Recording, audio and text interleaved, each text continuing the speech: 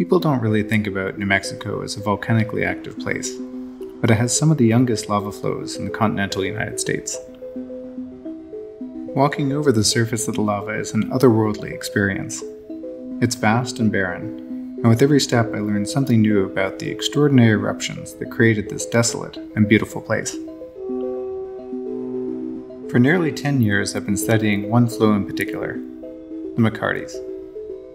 The goal of my research has been to understand how long it took for this enormous lava flow field to be emplaced, and to learn how similar eruptions developed elsewhere on Earth and on other planets, which has important implications for astrobiology.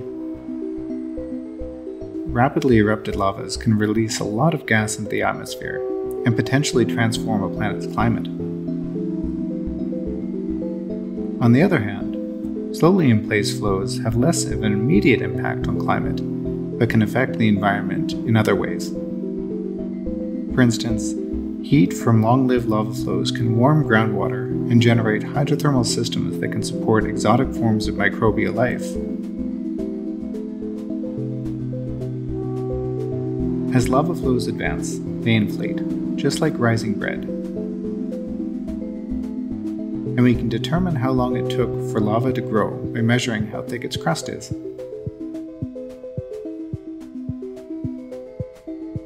The McCartys is huge, covering 310 square kilometers or 120 square miles.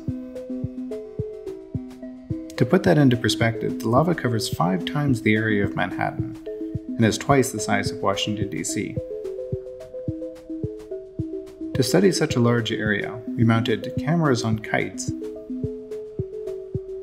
The kites became our personal satellites, enabling us to study the flow from the sky.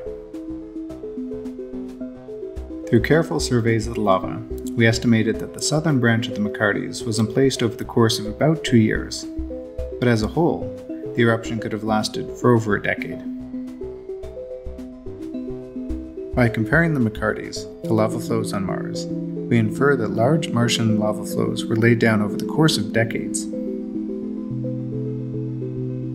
These very thick flows contained enough heat to sustain hydrothermal systems for hundreds to thousands of years. Hidden in plain sight along Route 66, the McCartys lava flow field has attracted generations of volcanologists, but it has many more secrets to tell about the remarkable geology of the Southwest and the search for life throughout the solar system.